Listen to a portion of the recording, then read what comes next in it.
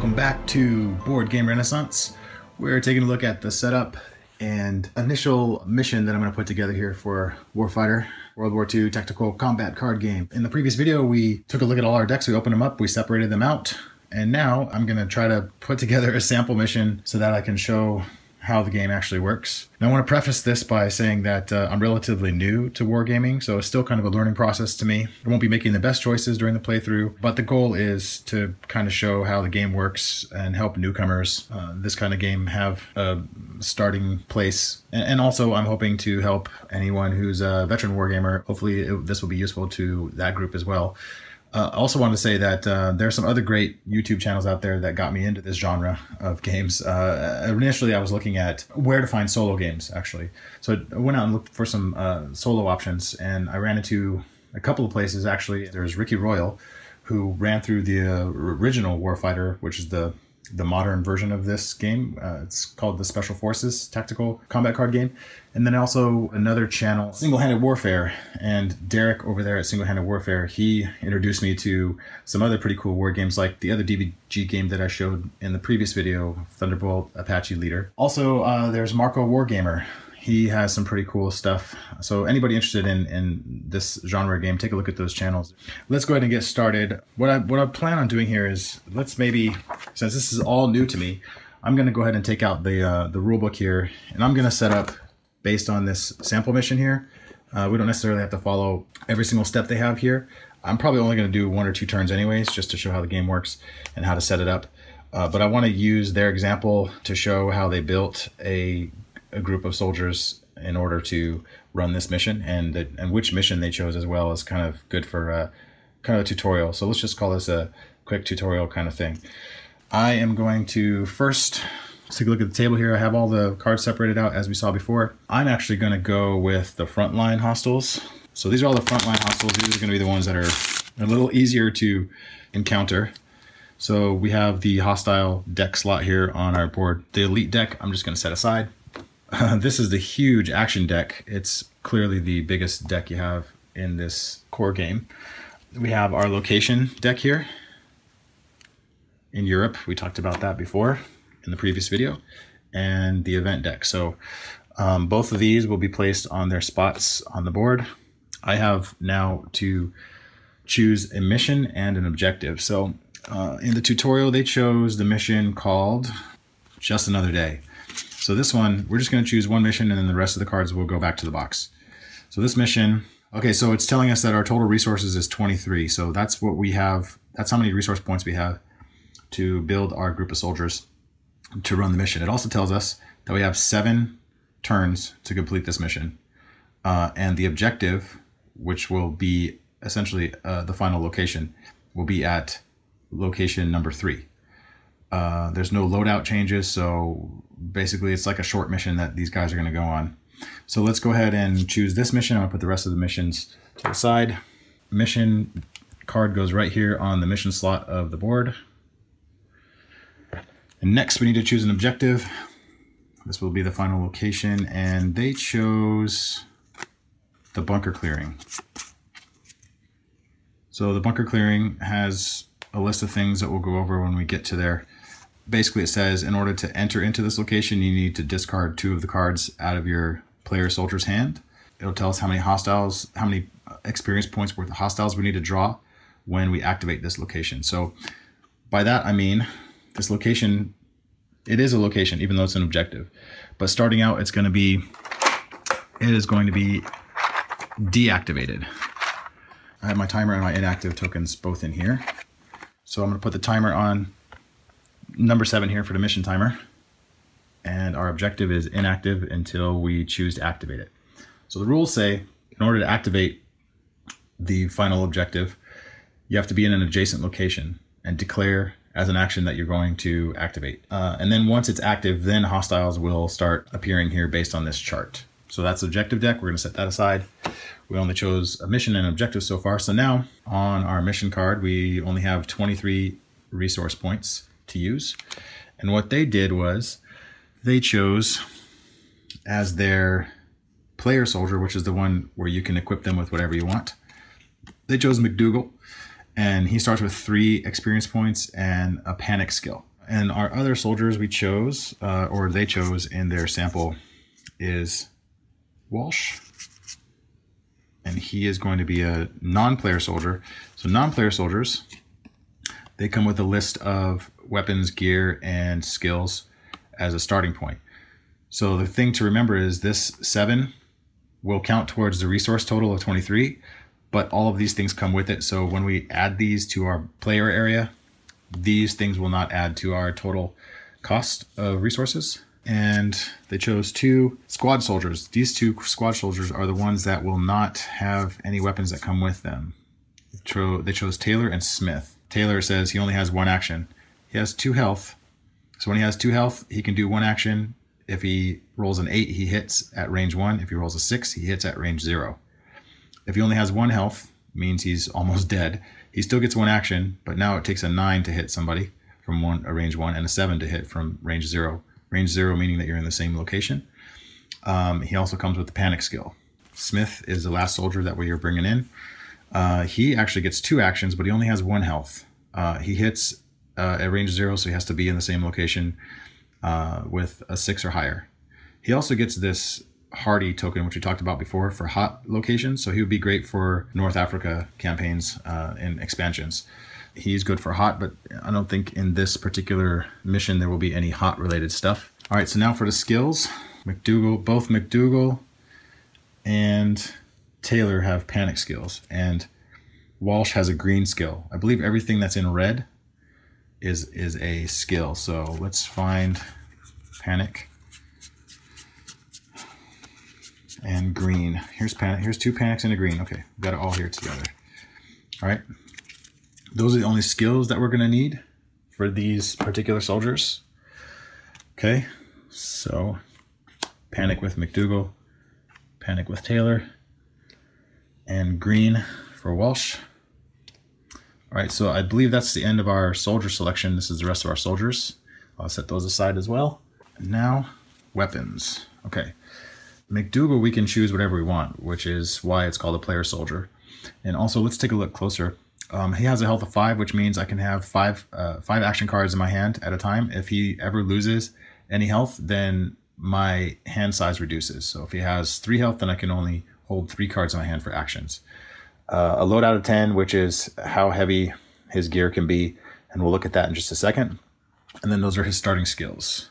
For Walsh, he has 3 health, so column 3 here, and actually it shows that actions will change. So if he has 3 health, he gets 3 actions. If he has 2 health, he gets 2 actions. If he has 1 health, he gets 1 action, and then it comes with these weapons and gear. So, and he also, oh, we forgot the corpsman skill. Whoops. Let's go back and grab that really quick. He's a corpsman, which means he's, oh, there it is, right on top. He is one of those medics, right? Can run around and help people with their injuries. Okay, so actually the corpsman skill, let's take a look really quick, says that he can add 2 to his rolls to heal when he has to go heal somebody. And the way he's going to do that is with the first aid kit that comes with his selection. So here's the first aid kit in our gear deck. So we'll take the first aid kit. We'll add that. He's a corpsman with a first aid kit. And actually here's where the heal rolls come in. He pays 1 action, and then there's going to come 4 bandages. There will be 4 bandage tokens we'll take out and stack on here. So he has to expend 1 of the bandages, pay an action, and then roll. If he rolls 6 or less, he can heal 1. But because he's a corpsman, he can add 2 to his rolls. So that's a really good thing because he can either heal 2 or 3 with these other higher numbered rolls. So that will be very beneficial. But he's also green, which means he's not very good at attacking. So he has to subtract 1 from all his attack rolls. And notice you can't be green and be a veteran at the same time, obviously. But this comes with his card because it says right here green, so we have to add that. And again, all the stuff that comes with him will cost 7 total resource points. So the last thing he has on here is an M1 rifle listed here. So we'll grab the M1 rifle from our weapon deck here. Here's the M1 rifle. And just to look really quick, it has a loadout of 4. So when we're actually building some items and weapons for McDougal, he'll have to add that loadout to his total loadout of 10.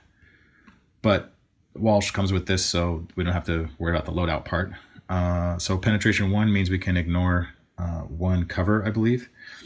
And a cover here for both soldiers and hostiles, there'll be this number down here on the left. That's the cover that we have to defeat. And that will be rolled by a D6, a 6-sided die.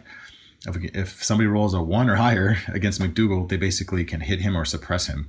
His cover is not very good. So that's what penetration means. It gets past cover. It will increase your cover roll, so you're able to defeat cover easier. At range 0, the M1 rifle will hit at a 7. So if you're in the same location, 7 or higher on a 10-sided dice. If you're at range 1, it's 8 or higher. And then if you happen to roll a 2, then you have to reload, and that's where the ammo comes in. We're going to stack 5 ammo tokens on top of here. If we roll a 2, we have to flip it over and say that it's an empty clip, and then later on we'll have to spend another action to reload, which is getting rid of the empty clip, and then there'll be 4 more ammo tokens left. Sorry, and he can only roll 1 dice, and because the only mode it has is semi mode, where he'll only roll 1 dice at a time. So we'll add this M1 rifle to Walsh's group of things, and I believe that's everything that he gets, and that all costs 7 resource points. All right, and then the only other thing over here is Taylor costs 1, and he comes with panic, but the panic doesn't get counted towards any of our resource costs because it comes with him. And Smith has a hardy hot, but we're probably really not going to use that. I'll still grab the token anyway so we can see what it looks like. So he has a hardy hot of 1. So that just means if he has to overcome some extreme heat, then he can just expend this hardy token before he takes damage or whatever other kind of effects might happen with hot weather. All right, so what they did here next in the sample game is they equipped McDougal with a scoped rifle. So let's take a look. See if we can find the scoped rifle here. Here it is, scoped rifle. And this has 3 different ranges it can hit, obviously, because if you can hit from far away, and it looks like it hits better when you're farther away, obviously. Makes sense. So if you're 2 locations away, you can shoot a long range, and if you hit 7 or higher, you hit 8 or higher at range 1, and if you're in the same location, it's much harder to hit, because obviously you're not going to try to shoot somebody with a scope rifle when you're standing next to them. All right, and this is a bolt action. Here's the first time where I'm going to pull out our handy dandy reference card here. So for bolt action, it says bolt action weapons. They are normal the first time you attack, but then you have to discard another action before you can attack again. Basically meaning you're going to have to spend some time ejecting your shell and getting the next one ready. And you can only roll 1 dice at a time. That's what that means. So it's bolt action and it's 1 at a time. Penetration is 1, so again it will defeat cover easier. This one gets 6 ammo tokens. So we'll put this up here with McDougal. He gets a scope rifle. And what else did they give him? They gave him 2 grenades. So let's find the grenade card. I think it's back here. There it is. M2 grenade. All right, an M2 grenade, you're going to roll 4 10-sided dice. You hit at 7 or more, 7 or higher, at a range of 0, so you have to be in the same location. And expended means you need to discard whatever token you put on here. Penetration of 1, again, defeating cover. You can only carry 5 grenades at once, is what that's saying. This means that it costs 1 towards our resource. And sorry, this scope rifle costs 2 towards our resource total. Let's put the grenade here, and then we'll grab 2 grenade tokens, stack them up on the card, and I'll come back and add the ammo tokens onto the M1 rifle and the scope rifle in a few minutes. All right, and then the last thing that McDougal gets is a melee weapon, which will be this knife here. And it costs 1 resource. So you can do a strong attack, and you would roll 1 dice. I'm not sure what this is. I haven't seen that yet. Stumble, that's what I believe it's called. Stumble, okay, so hand-to-hand equivalent to reload. Okay, so if you stumble, then you have to cannot perform another one until you spend another action to regain your footing. That's kind of cool. Okay, so if you're doing an attack and if you roll a 1, then you're stumbling and you're gonna have to roll again to try to attack again. You would hit with a 7, but you don't change your penetration. If you do a normal attack, you roll 2 10-sided dice. If you roll a 2, then you stumble. On either of those 2 dice, you'll hit on 9 or more, and your penetration is -1. Interesting. Okay. And if you want to do a fast attack, it's rolling 3. You hit on an 11 or higher with a penetration of -3. Hitting on an 11 or higher, that would actually, I think that's how this hand-to-hand modifier works. So he has a +0 to his hand-to-hand.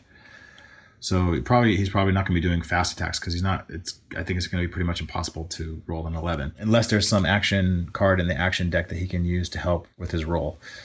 So that should be our total for our build, 23 total. So if we take a look, I have all my weapons selected now, all my gears selected.